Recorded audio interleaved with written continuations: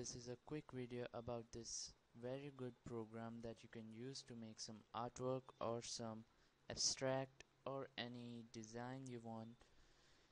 The download link for this will be in the description below, so once you have it, just run it and I'll quickly show you what it does. So as you can see, the brush of it is something like this. So just rotate it and click and you have your patterns. On the left side you can see the various colors you want to choose, just like this, and yes, your abstract. And so there's this options for eraser, and there's three types of brushes. The current one I have selected is flames, second one is follow, which is not good, and then there is ribbon.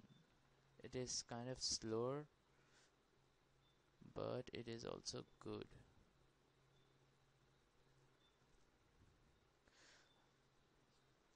This one is the slowest among the three. Follow is the fastest, while flame is somewhere in between.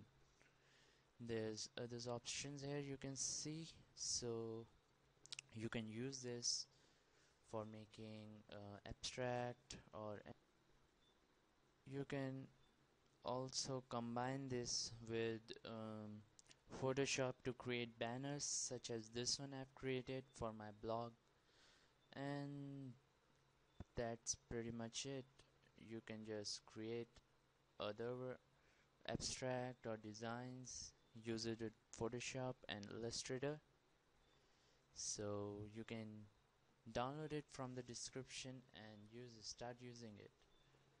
So thanks for watching, and I'll be back with some more tutorials or quick videos.